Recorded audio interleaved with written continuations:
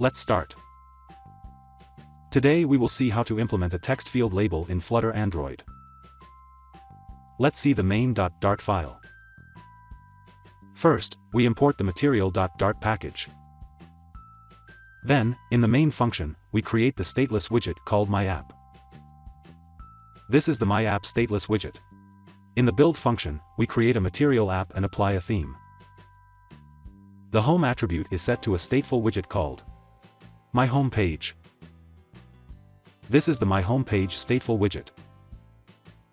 Here we create a state object of this stateful widget, whose name is _myHomePageState. This is _myHomePageState class. Here we will design our app.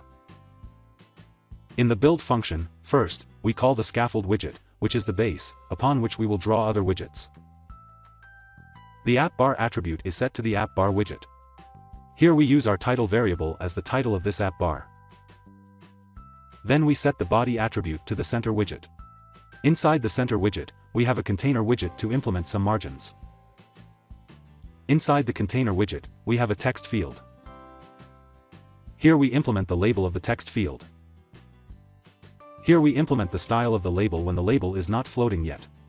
Here we use the label color, font size, font weight, etc.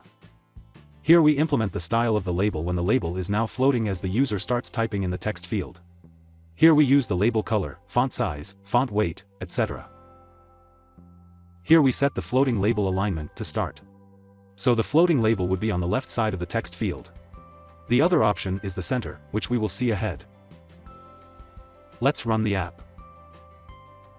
As you can see, we have a text field with a label in orange color. And as I try to type some text in the text field, this label will start floating, and its color will change to blue.